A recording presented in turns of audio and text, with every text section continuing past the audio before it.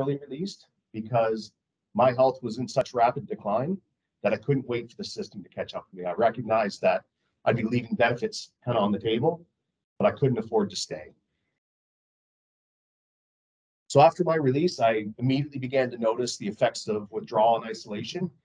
So I decided to get a motorcycle and, like any sane person, ride all over Canada and share what I was going through, both so I could start the healing process and in the hopes that would help others. That has since evolved into the Dispatches Adventure Ride and Speaking Tour, which kicks off at the end of May. And I can honestly say doing that ride saved my life more than once. And today I want to share a bit about that journey from diagnosis to that healing journey with you. So I in March of 2001. And it wasn't long before I started to notice that things weren't going well at home. My wife and I, at the time, had started to see a marriage counselor to try and work things out. And one evening we had friends over for dinner. One of them asked me, "Hey, did anything crazy happen over in Africa while you're there?" And I thought, and I replied, "No, not really. It was quiet a few months." And then something occurred to me. Something happened in a place called Assad. So this one morning, we had been out watching the Ethiopian lines for the night. So we had another section on the other side. And I just gotten out of the Coyote, the reconnaissance vehicle we were manning, and it was just coming daylight. And I thought, before the day shift arrives, I'm just going to sit down and read for a bit. And so I decided to sit down and just prop my back against the tire of the vehicle. And I was there for a little while until suddenly I heard two Eritrean soldiers shouting in Tigrinya. Of course, I can't speak the language, so I wasn't sure what they were yelling at me, but they both had rifles. So I jumped up, not really knowing what's going on, grabbed my weapon, and pretty quickly realized that they're actually waving me away from the vehicle. And so I stood up, and as I turned around and looked back, I saw a snake slither away from where I was sitting. And the snake was probably about this long. It really wasn't that big. But these two Eritrean soldiers each grabbed a handful of stones, and they started throwing at the snake until they managed to, one of them managed to hit its stomach. And from there, another one of the soldiers picked up this massive rock and hoisted it over his head and threw it down on the snake. And the only thing I can liken it to is hitting a finished nail with a sledgehammer. Like, it seemed like such overkill. So this thing was very dead.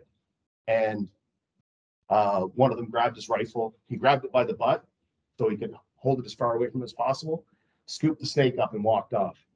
Wanted nothing to do with that, even though it's dead. So I just thanked them as best I could, grabbed a folding chair, sat down, continued reading because sitting on the ground seemed like a bad idea. What I found out later, sometime later that day, is that snake was a black mamba. So had that snake bitten me, I would have had between 15 and 45 minutes before the venom started to take full effect. And we were now in the country. So the odds are very likely that I would have been looking at 7 to 15 hours of excruciating pain before I died. So that's the story I told him. And it's at this point, some 4 or 5 months after the event, that I finally realized how serious that situation was. And I actually experienced what would be an appropriate response. My guts took a twist. I could just feel adrenaline being pumped into my body, cold flashes on my skin. And, in addition to all that, my wife was upset. How could something like that happen to you and you don't share it with me? Well, it's because I immediately forgot about it. It was the talk of the camp for the afternoon, and then we just carried on doing what we do. So the next session with the marriage counselor, I brought it up. I told the story of the dinner party and the snake, and I mentioned how I forgot about it. I said, it's kind of weird. It's funny, right? And, she looked pretty serious. She said, I'm actually going to refer you to another colleague. And from there, I ended up going to Halifax to see Canadian Armed Forces psychiatrist. And that's how at 24 years old, I was diagnosed with an operational stress injury, with post-traumatic stress disorder, major depressive disorder, and adjustment disorder. So that diagnosis of PTSD hit me hard. I'm thinking it's 2001. I have PTSD. How many guys do I know who are diagnosed with PTSD? And the answer is none, because they weren't here. In 2001, if you were diagnosed with PTSD, you were almost surely on your way out of the forces. I was a young soldier, loved my job. I'd really only just started my career, and I was afraid that it was already over. I also had a young family that I had to provide for, and no idea how I would do it. So I couldn't hide the fact that I was diagnosed with PTSD, but I figured out very quickly I could control how it was seen. So I started to manage it very carefully. I scheduled my appointments so that they were the first thing in the morning, the end of the day, or over my lunch hour. So they had minimum impact on work. I'd openly share that I had PTSD. I would take time when I needed it, but I was very careful about not taking so much time that, it really disrupted work or anybody really took notice. And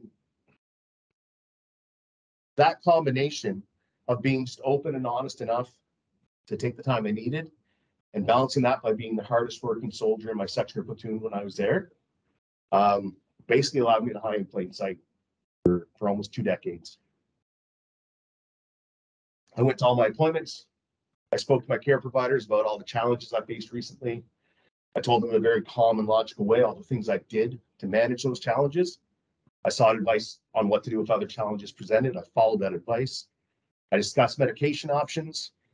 One thing I was very careful to do was to avoid talking too much about the past or talking about emotions, because I knew once I did that, that image of a soldier who has problems but managed them very superbly was going to come apart really quick. And it worked. At one point, I remember speaking to the unit medical officer, and he's flat out said, I can't believe that you have PTSD. You're the life of the party. You always seem happy. You're always cracking jokes, and you're always working hard.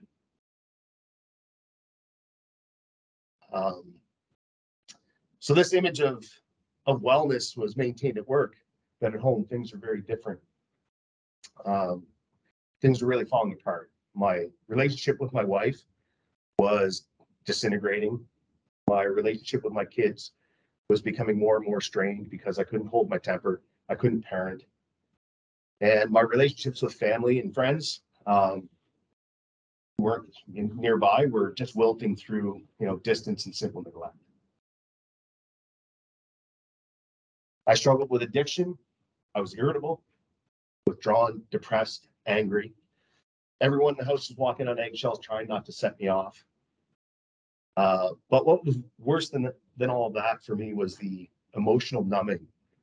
There were many times where the only emotion I could feel was anger, or I'd feel nothing. And I can't describe what it's like to embrace your child or your partner, and you know that you love them, but you can't feel anything. And, in those moments, all you're doing is hoping they can't feel that. So those bouts of numbness could last hours, they could last days, they could last weeks. I could feel things at work though. I was either happy and jovial, excited, or angry. And that was especially true if I was on deployment or if I was involved in training. So when you have the choice of feeling nothing or angry, or, feeling these other emotions, you're going to want to feel those things. So I became a workaholic. Any chance I could be away, I was away. And it felt better to miss my family and love them from afar than it did to be with them and only feel angry or numb. So being a workaholic also reinforced that image at work that everything was well, and I'm an invaluable part of the team. So eventually that first marriage ended. Before long, I was in another relationship, and that was definitely a pattern. My second wife was very different than my first wife. And so I naturally expected there to be different outcomes. But they did share one distinct trait that pretty much all the partners after that shared as well. They were all experiencing or hadn't experienced conflict with an abusive ex-partner, and especially conflict over custody of children. And that's what I call my white knight stage. And that's actually a coping mechanism that would dominate my personal relationships, my career for many years after that, right up until I released. So in relationships, it was always the damsel in distress I was drawn to. At work, it was about looking after the soldiers I led. In reality, all I was doing was projecting all my energy and focus outward to other people's problems, so I didn't have to look inward and deal with mine. And the other ugly side of that white knight syndrome, other than denying my own emotions and my own issues, was what it did to my partners. So looking back, if every time your partner has a problem and you gallop in on your steed and take over, there's going to be issues. And it wasn't like I was saying, oh, you're having this problem, let me help you with it, we can take this on as a team. I'd essentially come in and say, okay, out of the way, I'll handle this, I've got it. And really what I was doing was I was stripping away their agency. I was stripping away their the ownership of their own life. And then whether they realize it or not, those are some pretty serious boundary issues, and people are going to push back on you. It's going to build resentment. And eventually they'd push back, and then I'd be stunned because can't you see how much I love you? Can't you see how much I'm trying to do for you? Why are you attacking me? And that pattern continued, and that intensified over the rest of my career and the rest of my relationships. I'd go from one relationship to the next and be completely baffled as to why I kept ending up in the same place. And I just couldn't break out of that cycle. Eventually, I decided to change trades. I loved the infantry, but I thought, it's time for something new. I love photography. I actually took the photography program here at Georgian. There's a plug for you guys. So I wanted to explore that. And I thought, well, why not leave the infantry and become an infantry technician? I told myself that after infantry training as a reservist and in the regular force, after my primary leadership qualification, infantry, which is a notoriously intense course, 3 deployments, who knows how many death marches and sleeping in swamps and combat patrols, all these other things, being an image tech would be easy. And I wasn't entirely wrong. The job, the training, I found quite easy, but the cultural change was anything but. I really failed to adapt my thinking, and mainly the idea that everything you do carries a consequence of life or death. And in an operational environment, in an infantry environment, those little things can carry severe consequences. But I just wasn't able to make that distinction that I wasn't in that environment anymore. So I got to be really stressed out whenever people weren't kind of behaving in the way I was accustomed to. I wasn't able to connect with my new peers the way I was able to with my brothers and sisters in the combat arms. So I felt alone. I felt misunderstood. I missed the physical and mental challenges that were just a part of everyday life in the infantry. And work felt really unfulfilling. It felt meaningless. And with that, that carefully crafted image of wellness that I had been honing over time began to unravel very, very quickly. And I failed to realize that all my coping mechanisms were tailored specifically to that infantry culture and environment. So rather than being able to examine those perceptions, challenge and change those perceptions, I simply looked at all the things happening around me that were wrong by those old standards and determined, well, everybody else is the problem. It's not me. Things kept getting worse and worse. Again, with that white knight syndrome, everything was a battle for me to fight, change the world. And I just became less and less able to see things objectively. The things I was upset about were legitimate issues. And some of them are some of the issues you hear about now. But I was stuck in this very black and white thinking. And if I brought an issue forward to my chain of command and they didn't drop everything they were doing and address that issue right now, I dismissed them as part of the problem. I was just so kind of combative about it. There was a term I picked up somewhere in the last few years, and as soon as I heard it, I said, this was me. I fought my way out of influence. I was trying to do the right thing, but I was so heavy-handed about it that I just ended up put in a corner. I wasn't wrong in being upset, but I was just so disproportionately angry and so deeply entrenched in those beliefs that it was no doubt impossible for anybody to deal with me. And in my mind, that same thing. I'm just out here trying to do the right thing.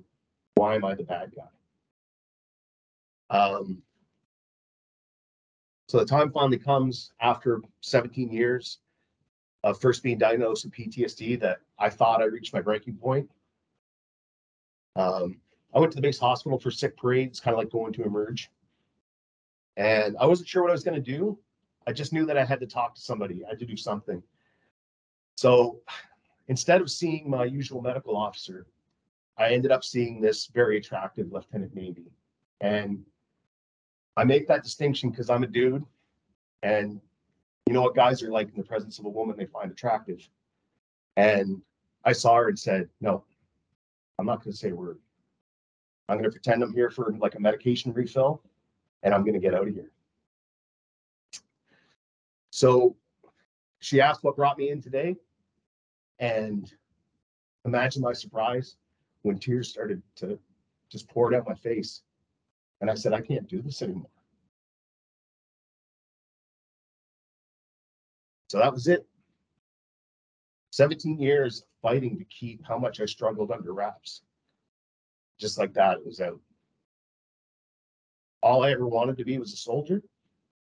All I had left in life was being a soldier. And I ended it with those 5 words.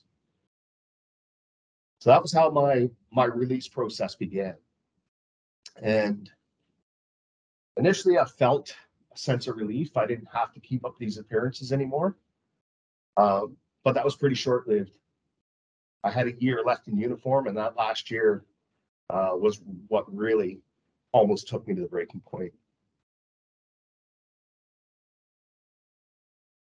I had struggled with suicidal ideation when I returned from Afghanistan in 2008. And for me, suicidal thoughts was like having a song you hate stuck in your head. You know, you don't like the song, you don't want to hear it, but it just doesn't stop. And while I never got as far as coming up with a detailed plan, it was almost like there was a never-ending slideshow in my head of, you know, methods I could use to end my life. When I was driving, how can I cause a single car accident? The river's here. It's February. It's frozen. And it's not frozen enough to hold my car. But if I could get under the ice, nobody's going to get to me in time. As I'm washing the dishes, I'm washing, you know, cooking knives, thinking about, yeah, that'll do the job. And that just so on and so on with everything. So I got through it the way I used to get through running. Now, to look at me, you'd think I run like a gazelle, right? I'm here to tell you that's not true. If you've ever struggled with running or, you know, you're just starting, one technique I used to use was landmarks. I would be running along, wanting to quit, and I'd say, okay, I'm going to run to that tree. And when I get to that tree, I'll walk. And then when I get to that tree, I say, okay, I'm going to run to that signpost. And you just keep doing that until you're finished. And that was how I managed those suicidal thoughts for that first couple of weeks. I said, okay, you know what? I need to make supper and get the kids fed. So I'll do that. And after I'm done that, I'll think about how to kill myself. You know, once supper's done, the kids need a bath. They need to go to bed. Well, I'll think about it after they go to bed. And that's what I did for 2 or 3 weeks just to get by. Eventually, I went to see my doctor or the mental health nurse. I informed a friend in the chain of command what was going on. And I took some time to get past it. And a few weeks later, I was back to doing what I love to do, what I was doing all along, pretending to be, good to go, Mike. Everything's fine. So that was probably the most immediate struggle that I had with suicidal ideation, but it's not the last by any means. It came again in 2018, just as I was about to leave the forces and just after I struggled with it, before I went on my first ride. It came up in 2019, just days after I finished my second ride, when I came home to find out I had just lost another friend to suicide. And what got me over it that time was the fact that if I committed suicide after spending 2 years speaking out against it, I'd be a hypocrite. And it was great that clinging to that value got me through it, but it also highlighted the fact there were no close relationships. There was no thinking of, what will this do to my kids, my family? It really highlighted the fact of how alone I was in the world. And, all my close relationships were gone, either through estrangement, geographic distance, both. The people that I worked with and was close to in that way were all dispersed all over Canada. So I knew I had to invest in, starting to build and maintain relationships. And the last time I felt that depth of despair that leads to those suicidal thoughts was last December, just with the pandemic wearing on me. And it's so disheartening because you feel like I already beat this. I've already been through this. Why does this keep coming back?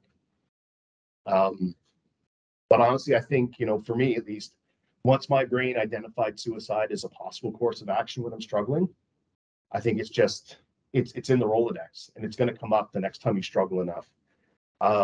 So I've just kind of accepted that this is something I'm going to have to be aware of for the rest of my life and be prepared to address as soon as I see any indication that those feelings are coming on. The good thing is that every time I've experienced it, I build more self-awareness, and I strive to recognize that pattern as soon as I possibly can. And it's recognizing patterns that's been a huge part of healing. And I'll speak a bit more about that in a bit. So going back to April 2018, I'm now a civilian. My entire adult life I was in the forces, so I'm very much the fish out of water. I knew before leaving that if I didn't have a plan, I wasn't going to make it. So I had been accepted to start school in September. So at least I had that. I moved to Simcoe, Ontario, not Lake Simcoe, down towards Brantford. Don't worry, I hadn't heard of it either. Everybody always thinks I mean Barrie. I found a nice, quite like a beautiful spot. I rented a home 11 kilometers from campus. I could not be set up better. But there were a lot of blank squares in the calendar between May and September. And I'm in a strange town. I'm living alone with no friends or family nearby. So it didn't take me long to figure out if I didn't find something to do, I wasn't going to go to school in September. I knew that would end very badly. So that's the point where I got the idea to buy the motorcycle and tour Canada. And I wrestled with that decision a bit. I wasn't in the greatest financial health, and I really struggled with, do I spend this money and do this? But I also understood that this was probably a once in a lifetime opportunity. Um, and I'd forever regret not taking that chance and experiencing that. And when I considered the alternative, it was essentially a no-brainer.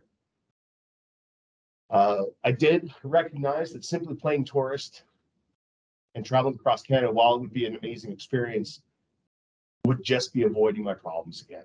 I'd just be running from it. So I wanted to do more than just play tourist. I decided to start sharing my experiences with PTSD and what I was experiencing in transition. And that decision really set the tone for how I approached my transition to civilian life and mental health moving forward. I look at it as it was the end of managing PTSD and the beginning of treatment, finally, after almost 20 years. And yeah, the ride came with, all sorts of adventure, epiphanies, insights. But it's really that shift in thinking that's been most impactful. In September, I started school. I started therapy with a brand new psychologist. And in one of her early appointments, I went in and I told her about that minimizing strategy I'd been using for 17 years. And basically told her not to let me get away with it. And not that she needed me to tell her how to do her job, but I just really needed to out it so she didn't have to, she could call me on it immediately. I was just done with that. I worked with a life coach, and we collectively decided my coach would handle the day-to-day. I went to the grocery store today and experienced this kind of stuff, so that when I went in to see that psychologist for an hour or 2 hours a week, we could actually focus on emotions and root causes instead of wasting that time talking about what I struggled with in the last week. And that, along with that experience of that ride, really spurred that healing early on. I worked hard on getting my medications right. I don't know I'll ever be able to go without medication, but I also know I don't want to be medicated to the point where I'm a zombie. I started looking into cannabis treatment to see if that was a fit, if it would give me some of the benefits with the side effects. I started looking into ketamine therapy. There's another therapy with beta blockers and cognitive behavioral therapy paired. So, I started to build a peer support network, made sure to build and maintain relationships, not just in the veteran community, but outside of it as well. Really, it was about just finding as many tools as I could to kind of pack into that survival kit. So once I was putting in the work and had supports in place, I found that I started to appreciate the challenges that I would face as I interacted with the outside world. So rather than always wanting to withdraw and avoid uncomfortable situations or reminders, I began to thrive off the insights I've gained from them. And that's when I started to be able to recognize those patterns and start picking them apart. One pattern that's deeply affected me is anniversaries. I'm very sensitive to the time of year, and that coincides with traumatic or significant events. And during those times, I could run down a checklist of what I was going to struggle with. Depression, random but very frequent bouts of intense grief, struggles with addiction, irritability, withdrawal from those around me. I'd either have no appetite or I'd eat constantly. I wouldn't be able to sleep or I wouldn't be able to wake up, one or the other, just to name a few. And unfortunately, a whole bunch of nasty anniversaries coincide with a day I simply can't avoid or ignore. And that was my birthday. So from March 31st, which is the day before my birthday, to the 8th of April, there's 5 events that will cause me to slide. And I'll share them in order of the calendar days they fall on. So March 31st is the birthday of a girl named Kennedy Corrigan, and she was my next door neighbor's daughter. In 2004, she would have just turned 2 years old. And then April 1st, my birthday the next day, on April 2nd, Kennedy's mother's boyfriend carried an unconscious Kennedy over to my home asking for help. I performed what first aid I could and called 911. Now, he had said she'd slipped in the tub and she fell in the tub and hit her head. But the doctors and medical examiners basically determined that she would have had to have fallen 2 stories to sustain the injuries that she had to account for those injuries. So it's obvious that he did something to her. On April 2nd, 2018, I released from Canadian Armed Forces. Retirement should be a happy occasion, but I wasn't ready to leave. I didn't want to leave. I just knew I had to. And on April 2nd, 2019, I lost a soldier that I had put through basic infantry qualification. We didn't lose him to suicide, per se, but it was kind of the culmination of a lot of his struggles and self-destructive behavior that resulted in his death. On April 8th, 2007, Easter Sunday, I lost a friend named Donnie Lucas and 5 other soldiers to an improvised explosive device in Afghanistan. And April 8th is also the day in 2004 that Kennedy was removed from life support. So she passed away at 2 years and 8 days old. So this pattern of struggling around my birthday started in 2004 and was just built upon by all these other experiences over the years. And for a long time, I simply did not realize what happened every April. Then as I did become aware, I began to try and avoid any reminders. I didn't celebrate my birthday. I made sure that information was hidden on social media so people wouldn't point it out. Because every time somebody wished me happy birthday, it destroyed me. In 2020, I decided to start taking that date back. I started by making my birthday public on social media, so I'd be forced to deal with the emotions that arose as people got in touch. Being a pandemic, I was stuck at home, so I baked myself a cake, made a day of it, ate the whole thing. Last year, I celebrated with my partner, and that meant something because I was letting somebody else into that day. And this year, right in the midst of it, we're right in the middle of that week. It's the first time I'm speaking publicly about it. So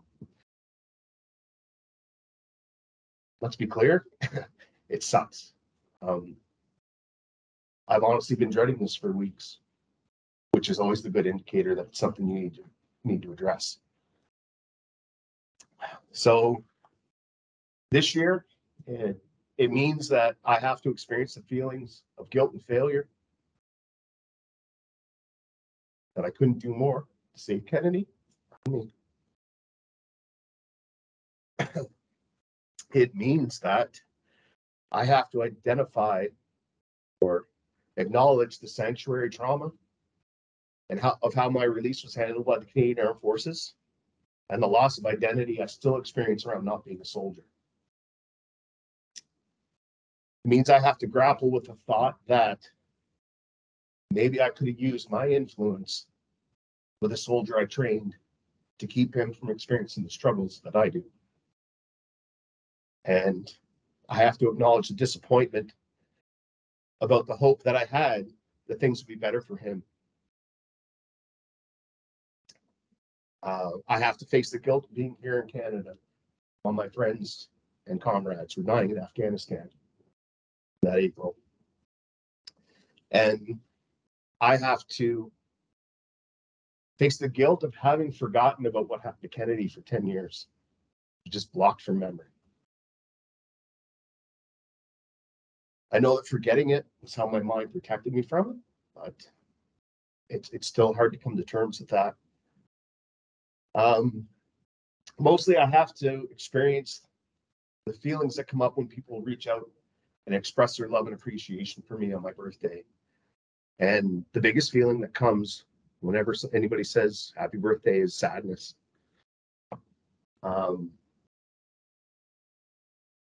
I have a hard time dealing with expressions of love or praise, because they hurt, because they challenge these very deep-rooted beliefs and perceptions I have about myself that I built over several years that were sometimes reinforced by the people I did allow to be close to me. And those feelings are that I'm worthless, I'm broken, I'm unlovable, undeserving of love, happiness, and a good life. And as much as all that hurts, as much as I know it's going to hurt, opening myself up to those experiences and those feelings lets me know where I need to focus that work. Because anything that's still activating or upsetting is something that needs to be addressed. So it really directs that healing process for me. And that's one of the things that was very tough through the pandemic, not having those interactions and not having that stimulation to work with. So I bring up the idea of anniversaries because that's what I come up against often. But speaking to a lot of first responder friends, and I know we've got some first responder classes here, one thing they tend to come up against is landmarks, because they often live and they serve in the same communities they live in. So they're more likely to associate places sometimes with incidents rather than dates.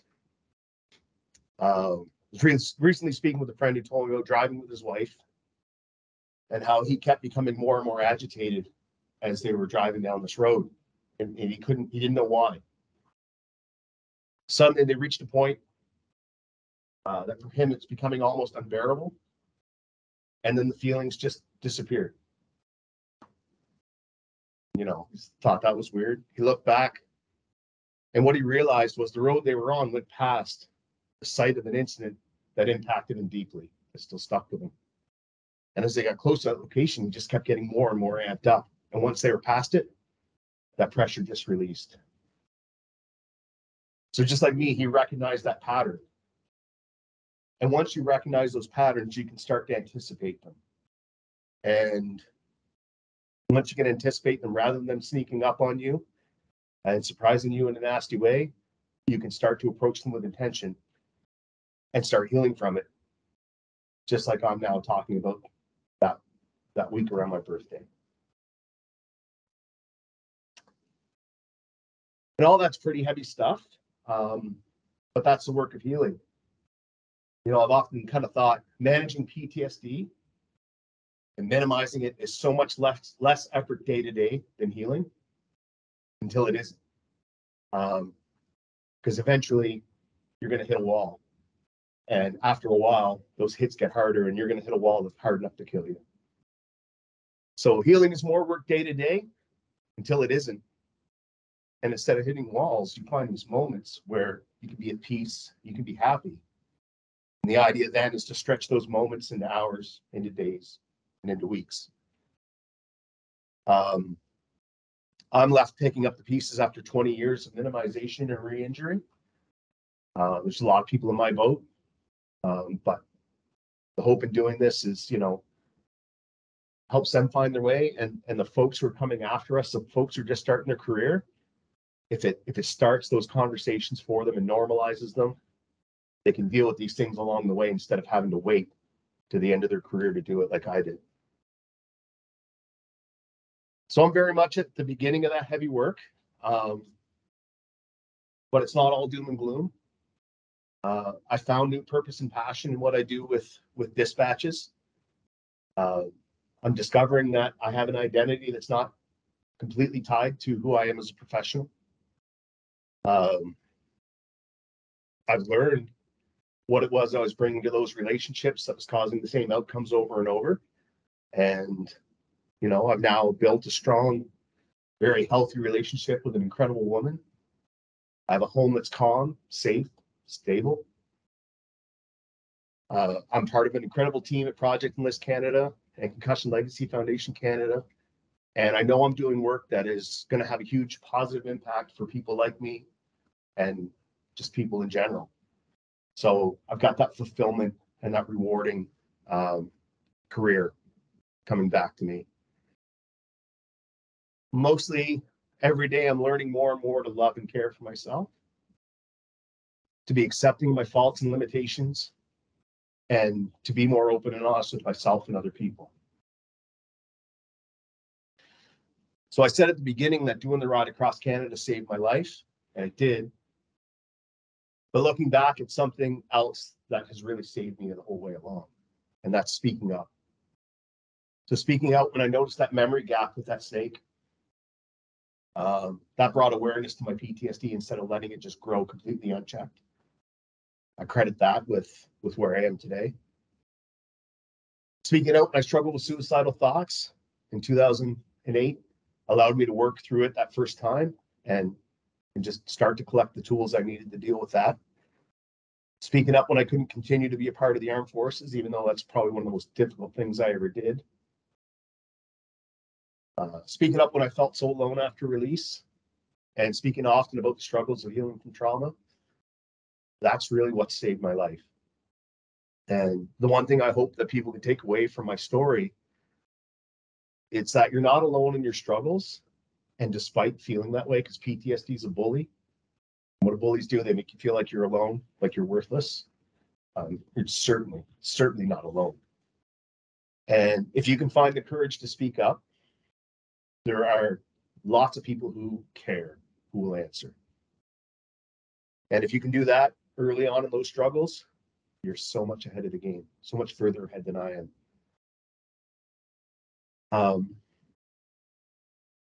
So I'd like to thank the team here at Georgian and Jenny for inviting me to share that story with you guys today. And thank you all for joining. If anyone has any questions or anything they want to share, we're going to have a Q&A period here.